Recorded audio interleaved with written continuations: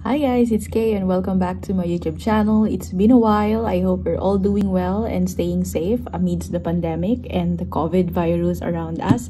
I'm happy to be back and I'm happy to see you all again kahit na ganitong manner na lang.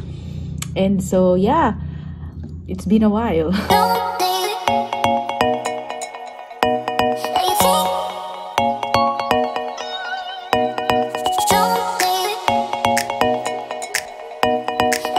Right now, I am just in my room chilling and just enjoying the times. I just arrived from work and got dressed, of course, with my homey clothes, and we are actually in my room right now. And wala lang din naman, and I just wanna film this right now because why not? And ganon. So here is, of course, the portion of the room wherein I enjoy the most kasi dito ako gumagawa ng marami-raming bagay. I do sit down, I meditate, I do a lot of things in this area of the room. And yes, yan ang aking study area. So I can show you everything right now because it's a bit messed up, but I'm actually here.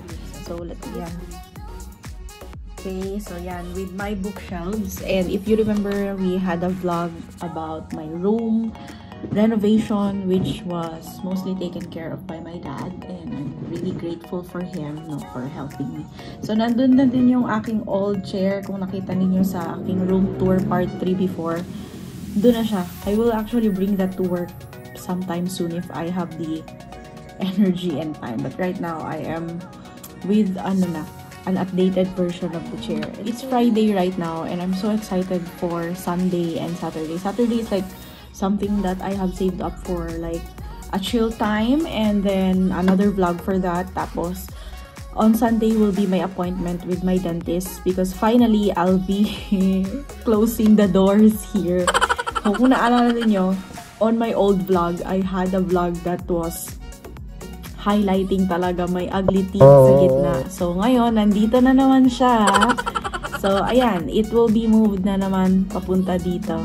Okay, so hindi ko hinahawakan ng ngipin ko. So ayun, yun yung mga nangyari lately, and of course the online classes, working as a teacher, and my studies as well, of which soon I'll be sharing with you, but maybe not now.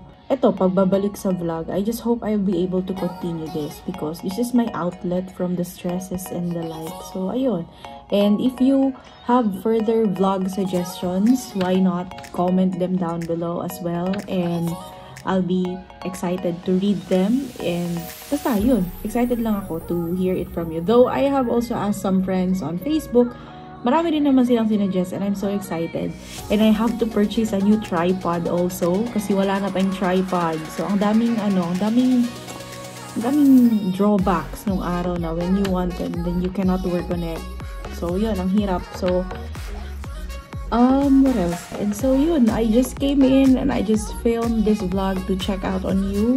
If you're doing well, comment ka naman dyan ng heart, violet heart specifically. And I'm excited to actually go on with the channel for after quite some time. It's been 2 months since I was gone, and I'm looking forward to do well on this kasi masasayang din naman yung pinaghirapan natin, diba? So yun, and dami kong end.